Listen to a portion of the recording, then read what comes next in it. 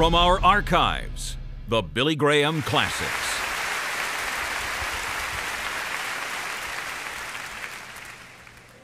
Now I want you to turn with me to the passage that Ralph Bell read to us, the 3rd chapter of 2 Peter. I wish I had an opportunity to go verse by verse in this chapter because it's one of the most important chapters concerning the coming again of Jesus Christ.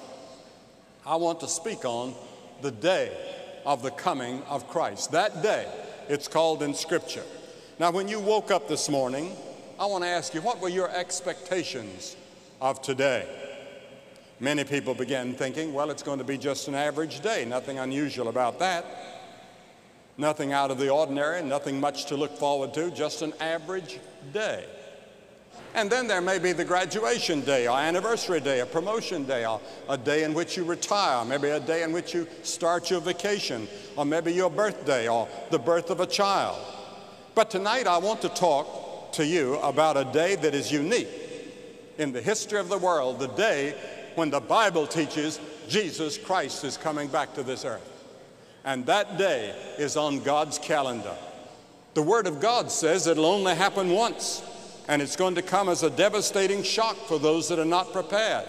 But for those who look forward to the coming of Jesus Christ, it's going to be a day of great joy. And the early New Testament Christians continually talked about and looked forward to that day, or the day, or the last days. These expressions are used throughout the New Testament. The last days. And we are living, I believe, in the last days. What kind of a day are we looking for? What's going to happen on that day? Well, first of all, it'll be a day of revelation. 2 Thessalonians 1:7 says, "And to you who are troubled, rest with us, when the Lord Jesus shall be revealed from heaven with his mighty angels." He's not going to come riding a donkey the next time. He's going to come with the mighty angels of heaven. It's going to be the personal return and appearance of Jesus Christ. After the crucifixion and the resurrection of Jesus, the Bible says he appeared in person to his disciples and to 500 of his followers. But Jesus didn't appear to Pilate. Have you ever wondered why? Or to Herod, or to the chief priest, or those that engineered his crucifixion. He didn't appear to them. Why? Because it was not the time. They're going to see him on that day that is yet future.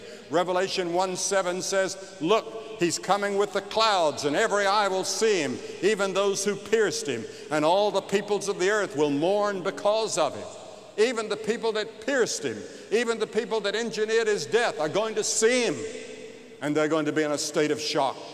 The Scripture says in 1 Thessalonians 4:16, "For the Lord himself shall descend from heaven."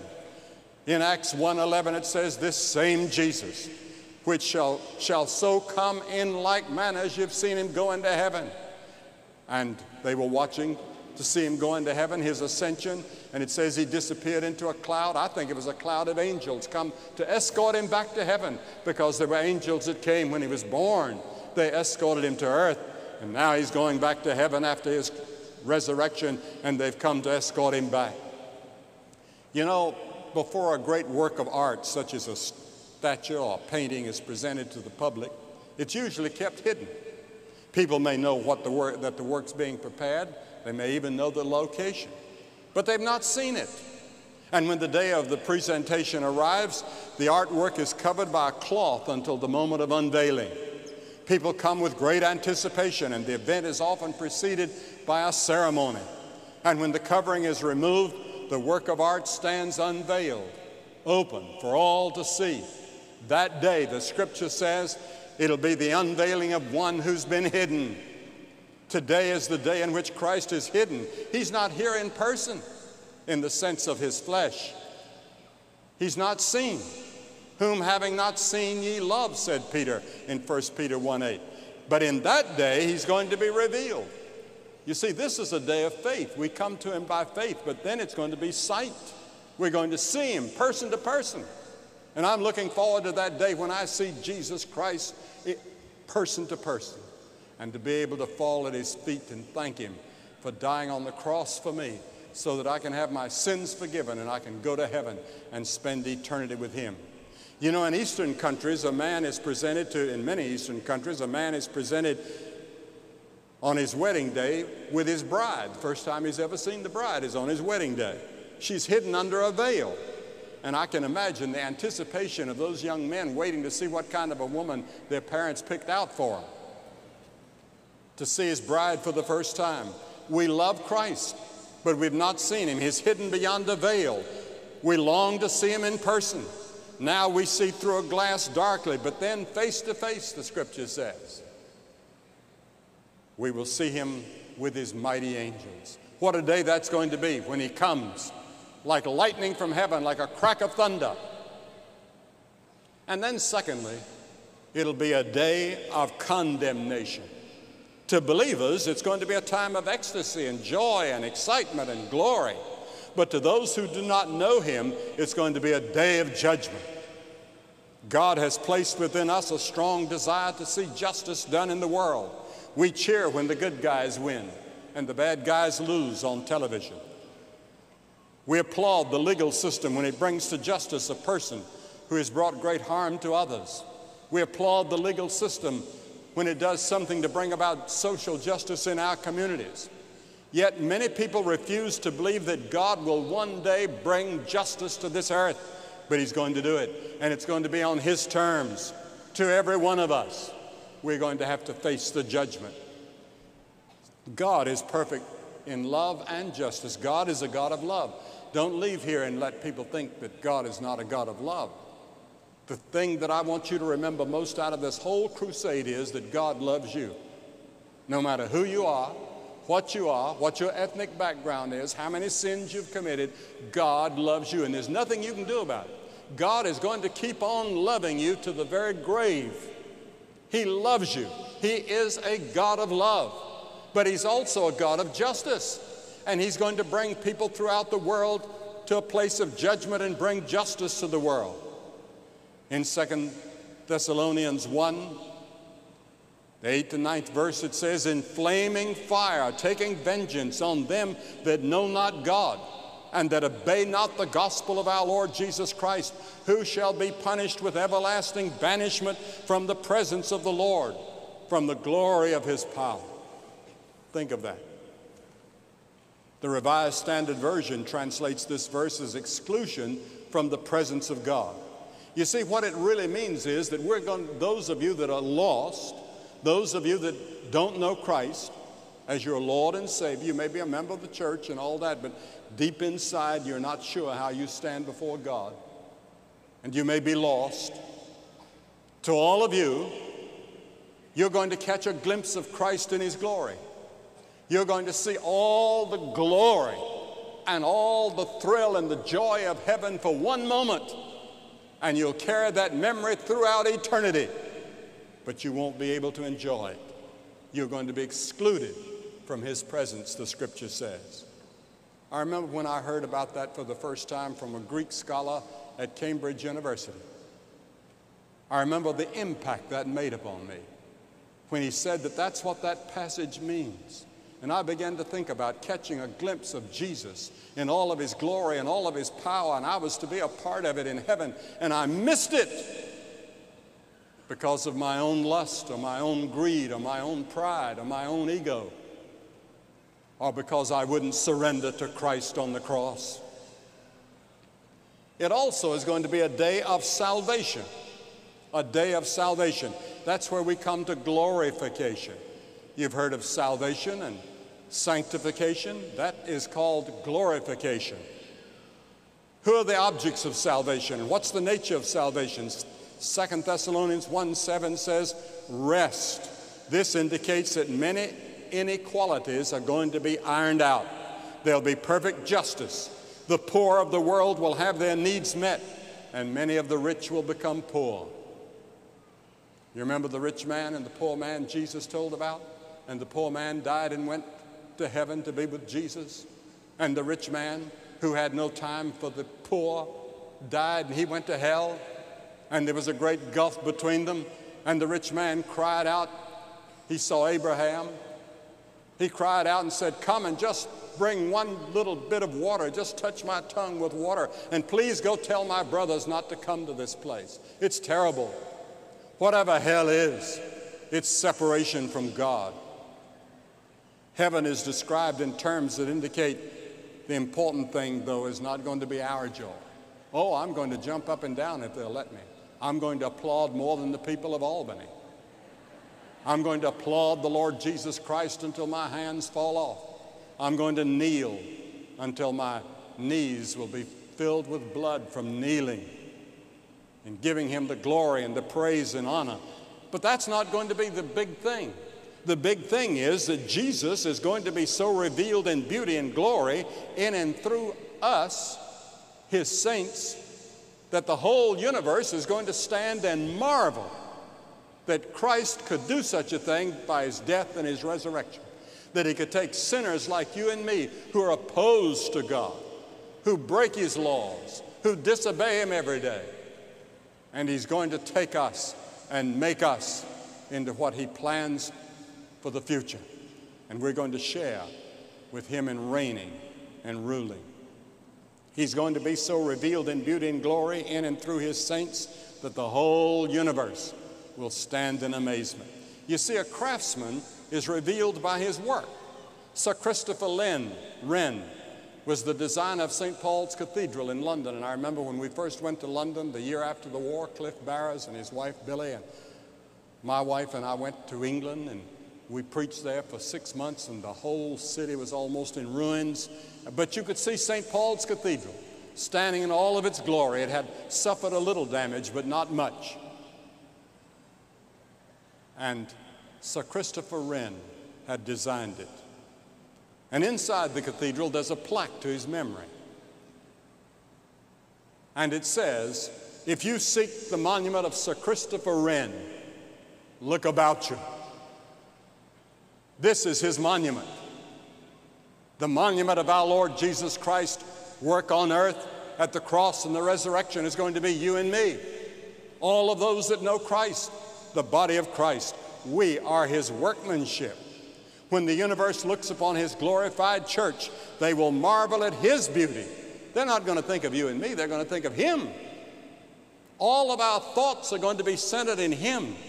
The universe will be impressed not by us, but by him who could accomplish all this. Christ will be the center of heaven. And in hell, wherever you look, you'll never see him. This is the day which the Lord hath made. Let us rejoice and be glad in it, the scripture says. There's going to be a day when Christ comes back. Now today, when he's coming is a secret. According to a recent New York Times article, last year the United States government created 6,800,000 classified messages and documents. Now that's a lot of secrets. And of course we all know that those secrets have leaks. But God has one secret that he's revealed to no one. No one, and we're not even to speculate about it. And that is the day and the hour of his return. We don't know. But Jesus, before his death, took his disciples to the mountain, and they privately asked him, Lord, when are you coming, and what are going to be the signs of your return? What can we look for just before you come back? What will be the indicators of your coming again and the end of the world, or the world system as we know it, which is dominated by evil?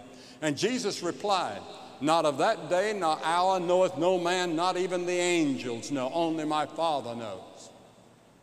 But he stated clearly to the disciples, at the time of his coming again, there would be signs that we're to look for. And what are some of the signs that he left? First, he said there will be wars and rumors of wars. Doesn't that sound like the headlines of our papers all the time? Wars and rumors of war. Oh yes, we've had a wonderful time of peace seemingly break out in the world. And I'm thrilled at what's been happening. But even with all of this peace that's broken out, that doesn't mean that it's not a dangerous world. The Economist in London the other day ran an editorial and said the world is still a dangerous place. The end of the Cold War and the new relaxation between East and West have tempted some to believe that peace is the order of the day. The Economist said it is not. We get rid of one big source of tension, the world still has a lot of little ones. Neither hatred, intolerance, nor aggression, nor even the clash of ideas died in the changes that took place last year and this year. Peace is breaking out, but so is conflict. And then the second thing he said, many will come in my name saying, I'm Christ. I'm told that there are more than 400 people in Los Angeles alone that claim to be Christ. He said there will arise false Christs and false prophets and shall show great signs and wonders. And many people today are teaching that we are God. All you have to do is to get in touch with the power that's within yourself. Unleash it, and you can solve all the problems of life. And then, thirdly, Jesus said the masses will be overcharged with surfeiting and drunkenness and the cares of this life. And so that day will come upon myriads of people unawares. In other words, we're going to be having such a good time and be in all of our parties and going to all the nightclubs and all the excessive drinking and drug use, the sex and violence are major threats to the current generation, it said. And they are major threats, but Jesus predicted all of that. He said they'll be living like in the days of Noah, eating and drinking and marrying and giving in marriage, exchanging wives. And that's all going on today on a scale we've never known before. The social critic and author Tom Wolfe, commenting on the 1980s, called it a decade of money fever, in which the idea of sexual immorality came close to vanishing. Where are our moral values? We go to the talk show people, and they tell us what the moral values are at that present moment. And I know one of those people, and I've known him for a long time. And he used to have strong moral values, but over the years, he himself has succumbed until now when you watch him on television, you see that he's slipped a long way from where he used to stand. Jesus made it plain there would be untold wealth and greed and overindulgence as we approach the end of the age. One newspaper columnist called our American lifestyle a Babylonian existence. And then fourthly, Jesus said there would be famines in many places and pestilences, not universal, but in different places, he said. And much of the famine in the world today is man-made, the result of political struggles and civil war. Look at the famine in Monrovia, Liberia tonight. 500,000 people jammed into that town. There's no water.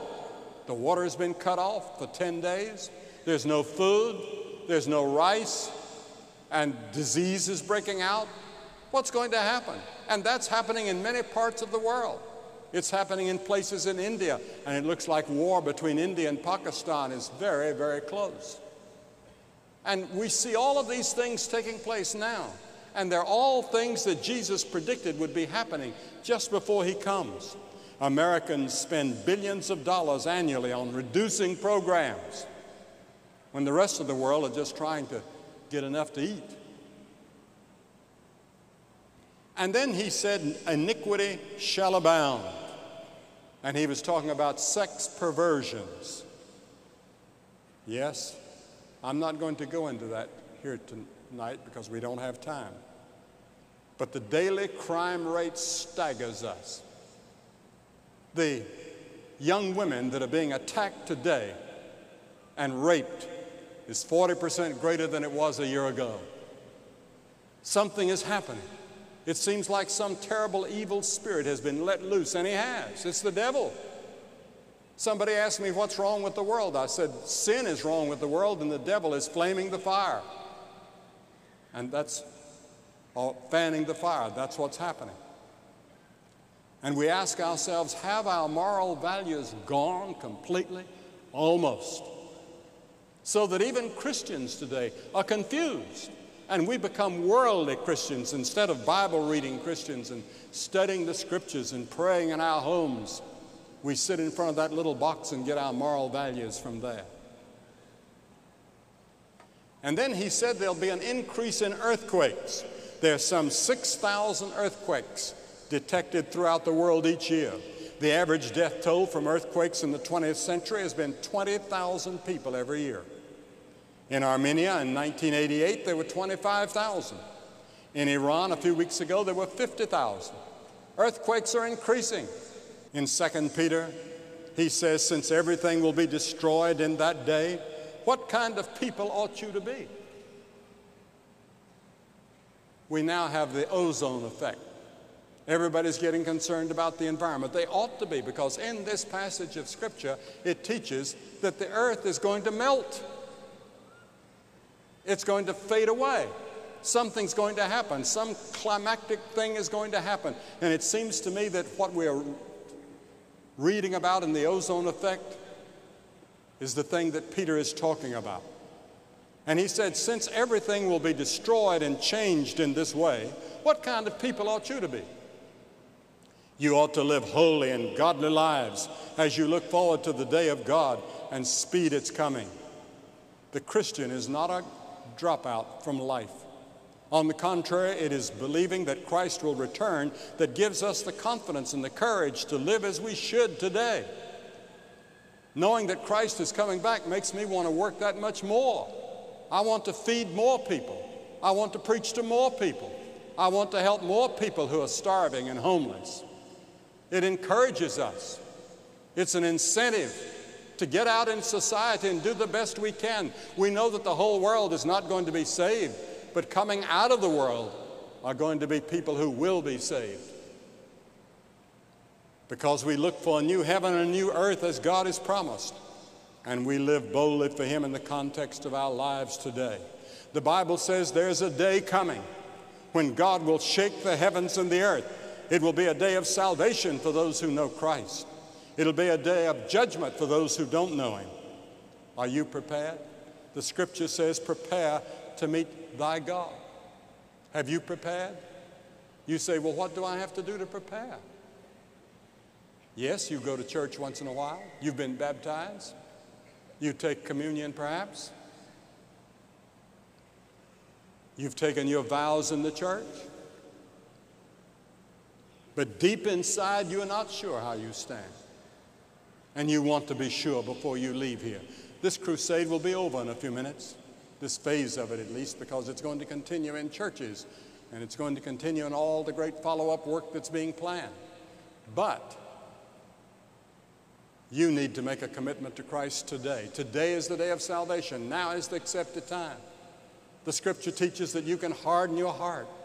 God is giving you another moment, another chance to say yes to Him. I'm going to ask you to do something that we've seen the last 2 nights over 2,000 people do. I'm going to ask you to get up out of your seat and come and stand in front of this platform and say, by coming, I surrender my heart to Christ. I want to be sure. I want to have the assurance that I'm saved, that I'm going to heaven, that I'm going to be prepared to meet Christ when He returns. You say, why do you ask me to come forward? Every person that Jesus called in the New Testament, He called publicly. He said, if you're not willing to acknowledge me before men, I'll not acknowledge you before my Father, which is in heaven. There's something about making that public commitment that He has ordained for us to do. And I'm going to ask you to do that right now, hundreds of you that God is speaking to. If you come from up here, it'll take a couple minutes, so start now. God is speaking to you. If you're with friends or relatives, they'll wait on you. If you've come in a bus, they'll wait. There's plenty of time. God is speaking to you. You come quickly. And after you've all come, I'm going to say a word to you, have a prayer with you, give you some literature to help you in your Christian life. Just get up and come right now, from up here and all around.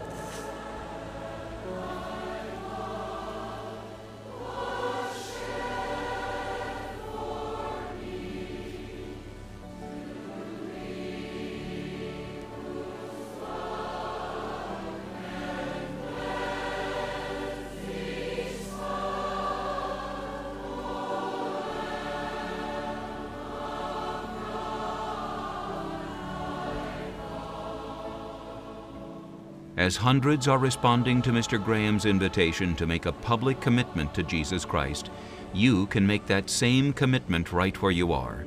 Just pick up the phone and call the number you see on your screen. Special friends are waiting to talk with you and pray with you about this most important decision.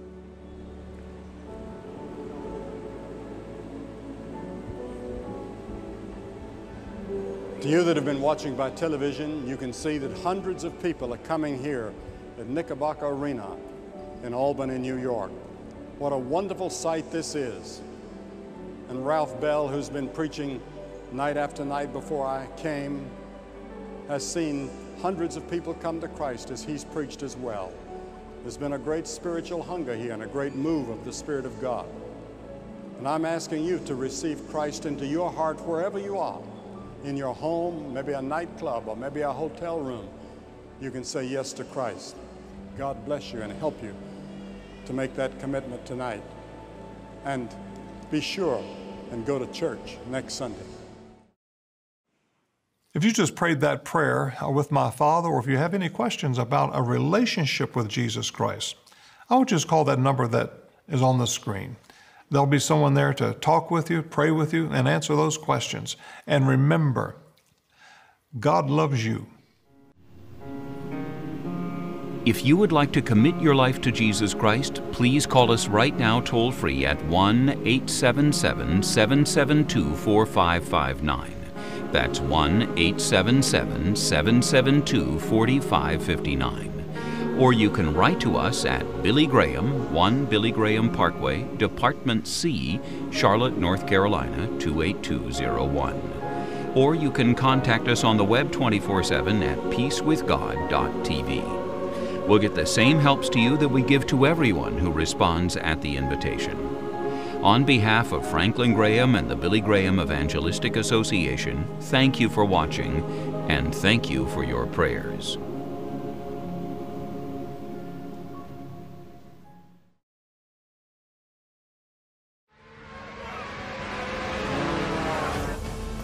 It's Anne. She's in trouble. If you don't take it to the edge every chance you get, you're dead already, baby. I was in trouble, and I didn't know what to do. Where are the Jews? I knew that I could take on the world. It's like you're in a dream, but not really a dream, this is a reality. I don't really believe in all this, but I know something crazy is happening right now.